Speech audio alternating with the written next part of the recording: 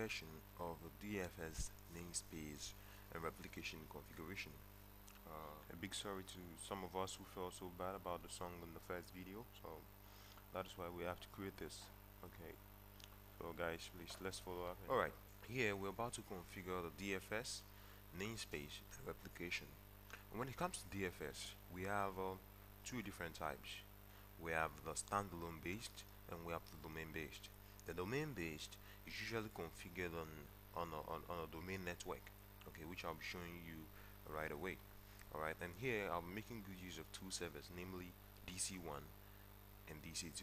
DC1 is my domain controller and DC2 will be a member server joined to the domain, okay, and made the replication server. So now in this case, to configure this as my DFS server, okay, I will have to install the DFS role, provided it's already my domain controller with the IP configurations and everything. Okay, so I'm just going to go for my manage and add roles.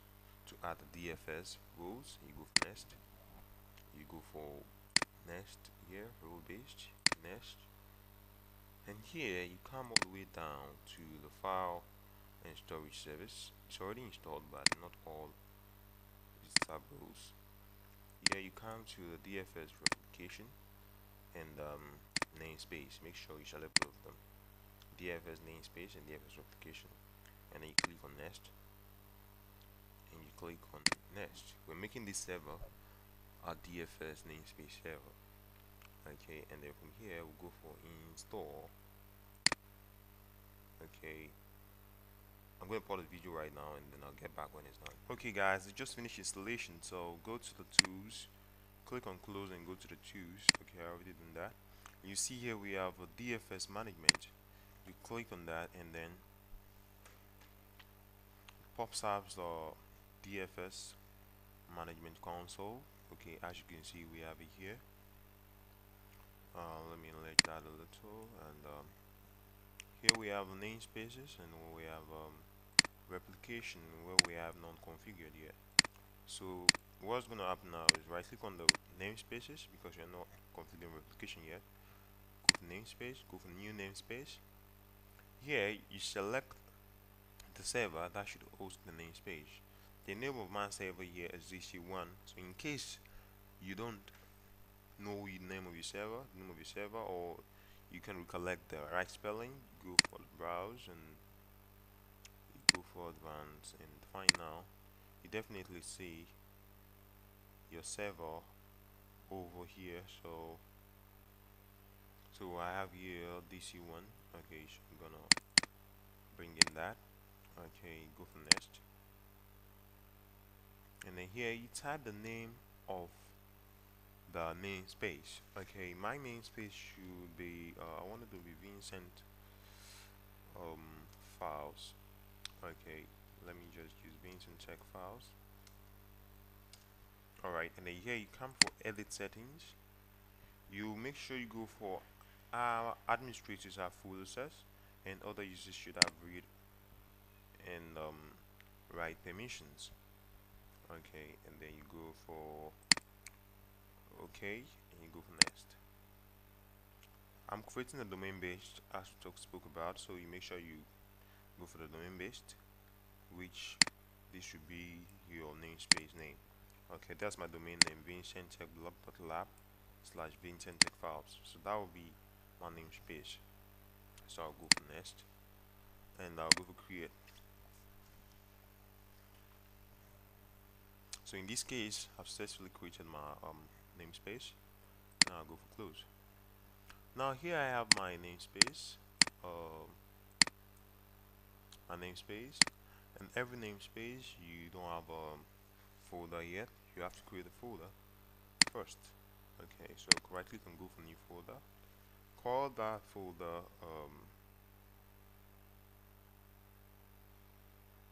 employees. Okay, employee folder. I'm not going to add any folder target in it. I just want to create a folder and then go for OK. You can create as much as you want. Okay, so that is my folder in my namespace. Okay, after doing this, you can just go to run, or you start and then you type the backslash Vincent tech blog dot lab backslash. Okay, you can see that we have it. So go for that, enter. You can see here we have our namespace created. Okay, and we can access it. Now this namespace can be accessed anywhere or any PC that is part that is part of this network.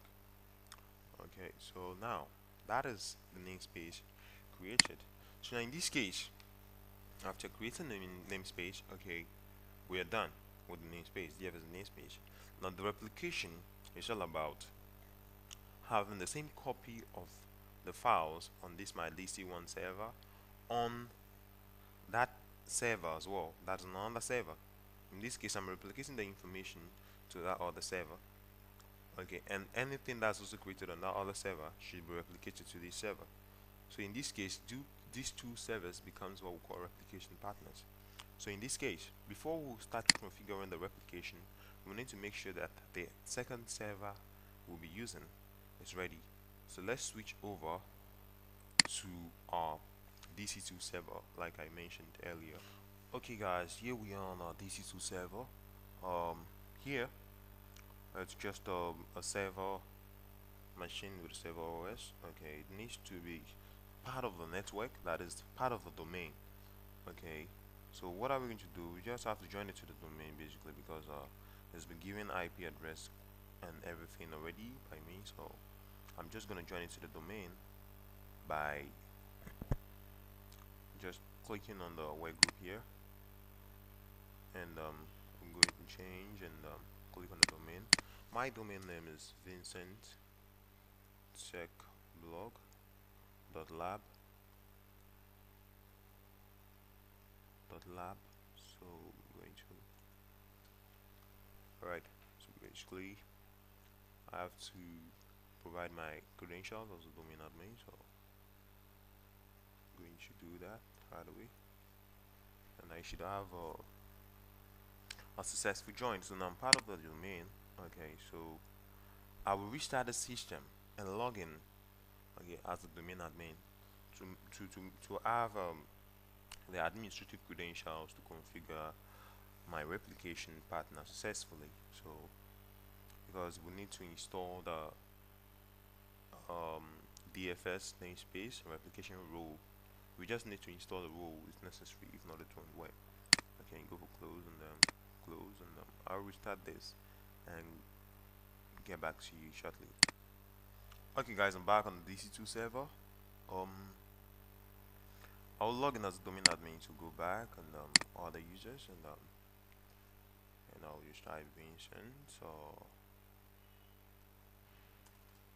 Vincent check blog backslash admin, and my domain admin password. Oops, sorry.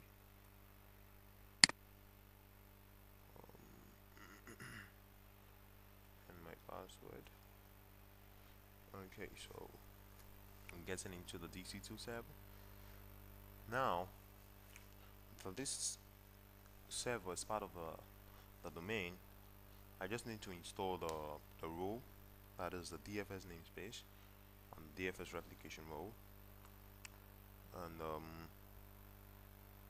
to do that, you just have to wait up for the go to server manager and quickly install that. So simple. Okay guys, here I have my DC2 server. I'm going to add rules and features and nest, and then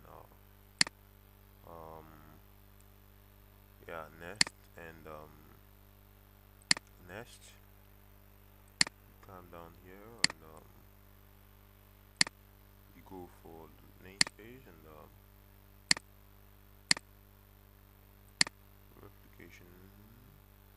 Basically, you just have to add the replication alone. Okay, the namespace is not required here.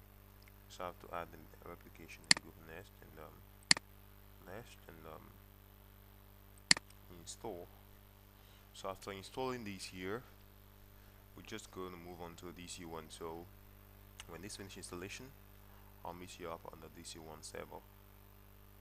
Okay guys, you just finished installation.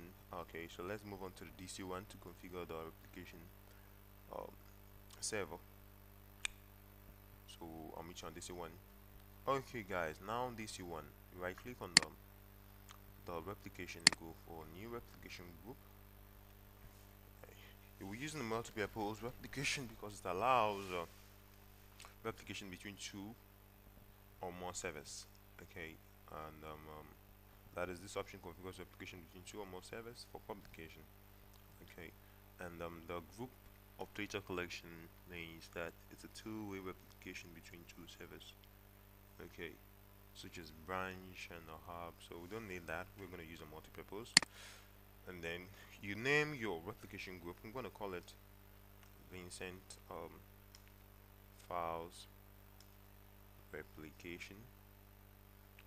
Okay, I can also describe that. Okay, what I want, and I have my domain here. That's the domain name. You leave that and you go next. And then you add the replication group members as boot pieces. That will be the replication service. So I can type the names here, but I'll go for advanced. Fine now. And these are the two servers. I'll highlight that and go for OK and OK. And I'll have my two servers here as the two members in the replication group. So just trying to check the names if they are actually existing. So let's wait for that later, or it shouldn't take time. Alright guys, you've seen both of them, group nest.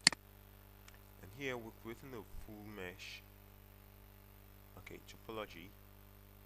That is, each member replicates with all members of the replication group.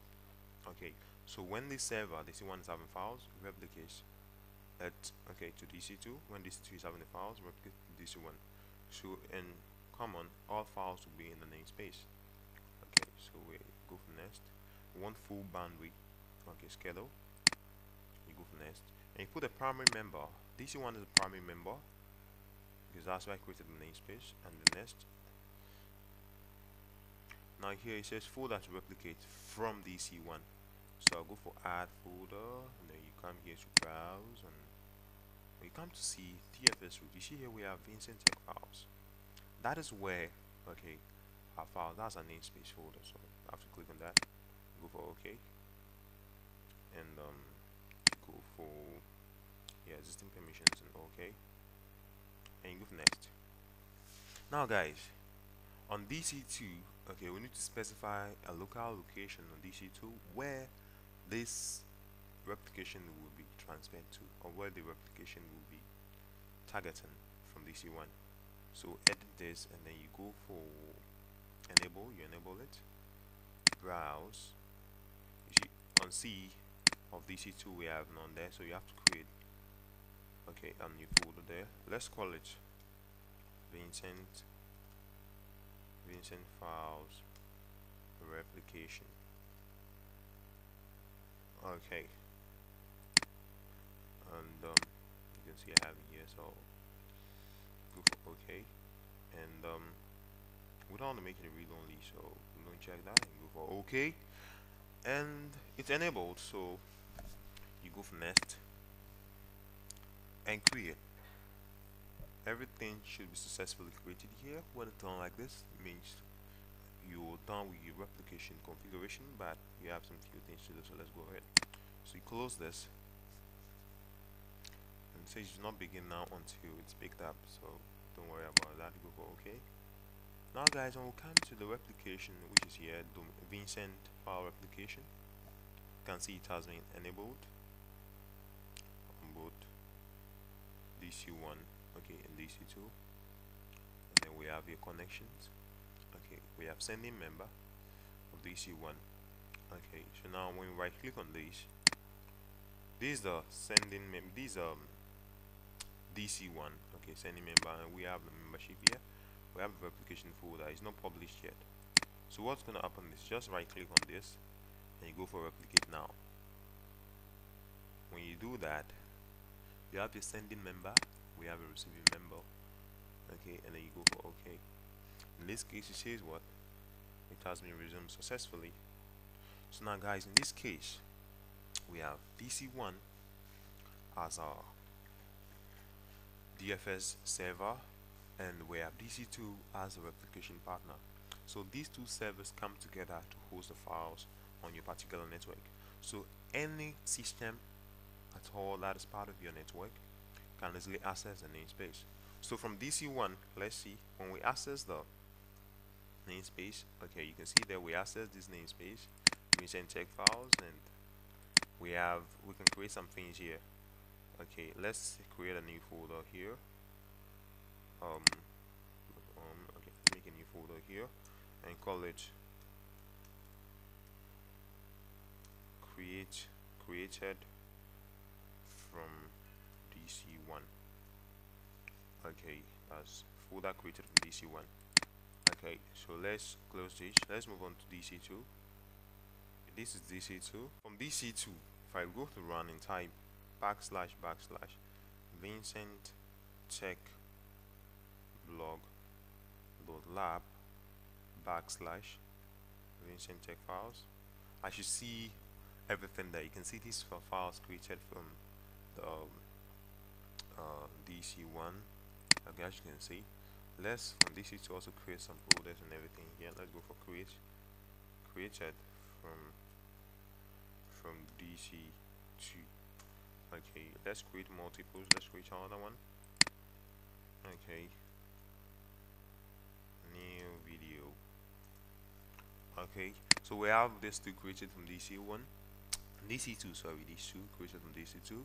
So every other system part of this network can come to this namespace and create files, and it will be a central storage for us. So these files created lie on this DC2 server, also on DC1 server. So in case DC1 is not functioning, or it's down, or DC2 it's down, our files can still be accessed because we have a replication partner, or we have a supporting server. So now in this case, if you go back to DC1 and come over here, this is DC1, and go to run recent check files, you can see we have everything there. Click from DC2, new video. Okay, it's as simple as that, guys. Okay, it's as simple as that. It's as simple as that, guys. Okay, so this is a local path where it exists on this server. Okay, so that is not really necessary because people will usually access that. So just go to your namespace and put folders there, files there, information there. Alright, guys. So that's how DFS, okay, namespace and replication configuration is done. I'm very sorry, I believe the other video with the song in it. Okay, I believe you like this video, so I'm creating more. Actually, I have more created already, so upload, and then I believe you enjoyed. So